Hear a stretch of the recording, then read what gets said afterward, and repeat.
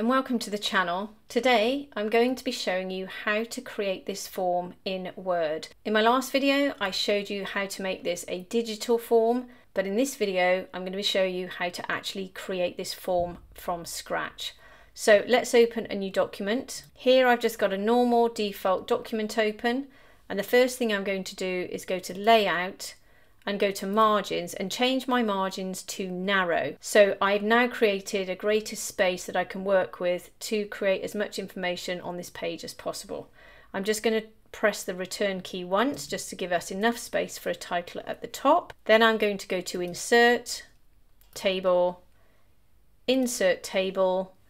I'm just going to select 2 rows. You can use these arrows here, or you can just insert the figure, because the number of rows I need is 34, and press OK. So for the next part of this video, all I'm going to do is insert all of my text. Now, if you want to do the job application form, you can simply copy all the text that I'm putting in. If not, you can put your own text in. It's completely up to you and very customizable. So after I put the text in, we're going to speed up the video. Then I'm going to come back and show you how to customize the entire form, which hopefully will be very simple and easy.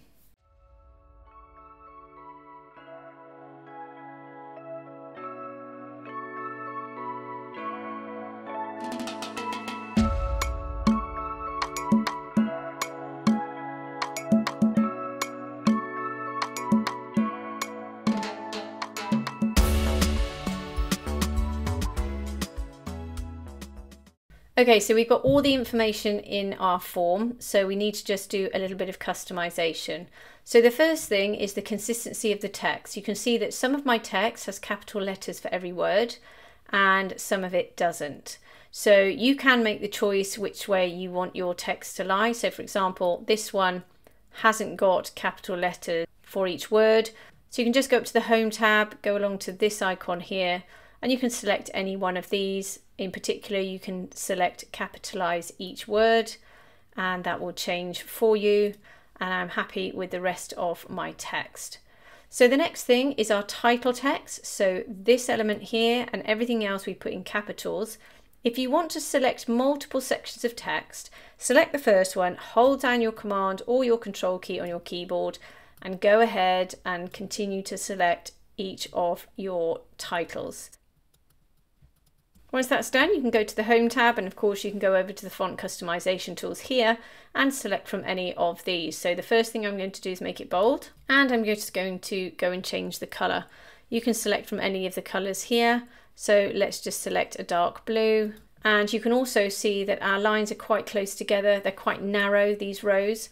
So I'm going to select the entire table, and I'm going to go up to Table Layout and along to the height here. And this is where you can change the height of your rows. So you can use this arrow here. So if I click once, you can see I've got a greater space. And if I click one more time, you can see now we're up to 0.7. And if I just scroll out a little bit, you can see we're almost at the bottom of our page. Additionally, you can see the text is just at the top of each of these rows. So if I zoom in, you can see the text is at the top, and I'd like the text to be in the middle of each cell. So once again, if I scroll out, I can select my entire table with this top left square, go to Table Layout and go to this section here, and this will allow you to insert your text wherever you like. So I'm going to align to center left. Now my text is in the center of that row. So some of these rows we now need to split, because here I've got a question, preferred employment. And I want to put several different options in here. So the first thing I'm going to do is select the entire row, go up to Split Cells, and I want 5 columns, and then click OK. So you can now see I've split it. But if I don't want these 2 words on different rows, I need to make this cell bigger. So select these 2 cells, because I want to identify this line here and move it over. And once I've got those words on the same line, I can then just select these 4 cells and make them equal by then going up to Distribute Columns, and that will make each of these rows equal, or each of these cell distances equal, and then I can put in my text. And in each of these, you'll need to insert a box so that it can be ticked. Now, of course, this form can be a digital form, as you can see in my previous video, or you can have this that you can print out and you can hand it to somebody and they can literally write on it if you want to. In that case, you can put in a box here. The easiest way to do that is to go to Insert, Text Box, Draw Text Box, and click and draw out a small text box. If you want it to be a perfect square, hold down your Shift key, and then you can just move this. It is a little bit more tricky because it can interfere with the text, but this is the quick and easy way to do it. Then you can just copy it, Command or Control C, deselect it, Command or Control V, and then you can move these about. Now you can see how difficult it is. It can be a bit of a challenge because they are quite small. So another way to do this is actually to use the Developer tab, as I talked about in the last video. If you haven't got the Developer tab, just go to Word, Preferences, Ribbon and Toolbars, down this menu here, down the bottom, you'll see Developer, make sure it's checked and click Save. In the Developer tab, you have these options that says Checkbox.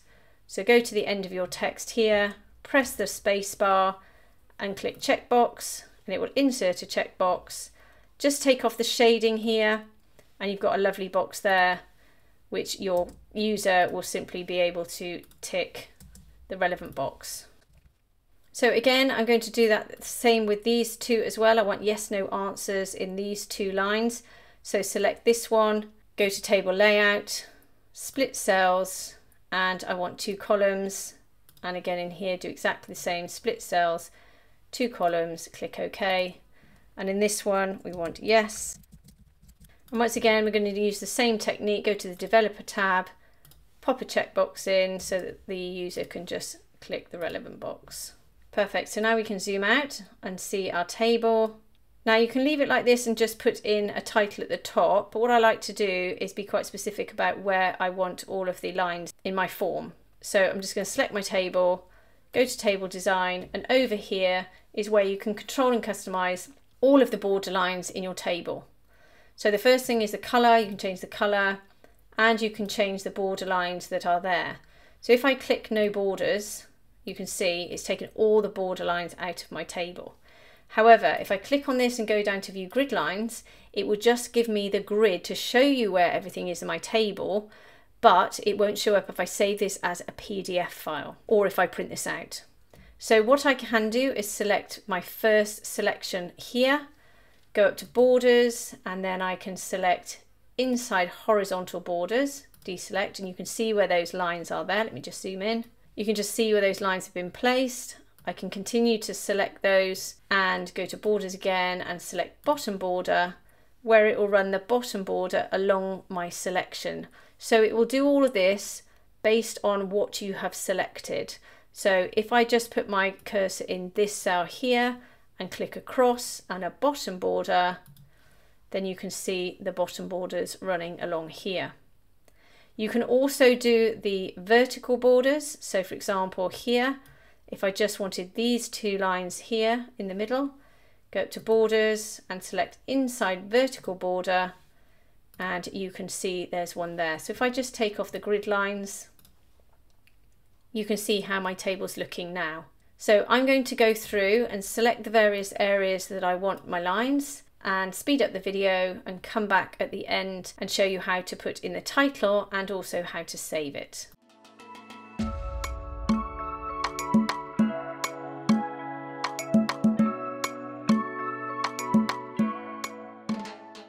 Okay, so all of my lines are in now. I'm going to go to the top here. I'm just going to press my return key once, just to give us an extra space at the top to put in our title. I'm going to see if I can get away with a second one. That's perfect, just to move that down. Then I'm going to go to Insert, Text Box, Draw Text Box, click and draw out a text box. Then in here, put my text in, select my text, go to the Home tab. I'm going to capitalize each or uppercase each character. Then I'm going to go to Increase Font Size, keep clicking until I'm happy with the font size. I'm going to make it blue, and then I'm going to center it inside my text box. Just reduce the size of this text box. Then I'm going to go to Layout, Align to Center, deselect. I've got this box around the outside. I've also got a white background, so you can see there's a white background to this box. So let me just center that again. So to get rid of all of that, go to Shape Format, go to the Outline tool here, select No Outline. Go to the Shape Fill color and select No Fill. And then go to Insert, Shapes, click on the square, click and draw out a rectangle, move it to the top of the page, go to Layout, Align, Align to Center, go to Send Backwards, Center Back, and then in Shape Format, we'll take the outline off, Shape Fill, we can choose a light grey, and then deselect. And then you can zoom out and check you're happy with everything. Now, as you can see, we've made a second page here. So one of the ways that we can correct that is adjusting the margins a little bit more. So if you go over to the rulers, if you can't see rulers, go to View and make sure rulers are checked. And then you can click between the white and grey section, your arrow will change, you can just pull down that margin and it will get rid of that second page, giving you a little bit of extra room on this top page here. Perfect, so once you're finished, you can save this as a PDF by going to File, Save As, going down here to File Format and clicking on PDF. You can then print it out and get your user to use it with a pen. Alternatively, you can turn it into a digital form by watching my previous video. And the last thing you can do is to save this as a template. Go to File, Save as Template, make sure it's saved into Templates and make sure you're on Microsoft Word templates. Then when you open up Word, you've got your templates there. You can simply open this, you can make changes to it and it'll ask you to save it as a completely separate document, therefore not spoiling the original. If after all this you really can't be bothered to do any of it, but you'd like a copy of this, you can download it and all my other files in the link in the description below. So I hope that's helped you today. If it has, please like and subscribe and have a great day.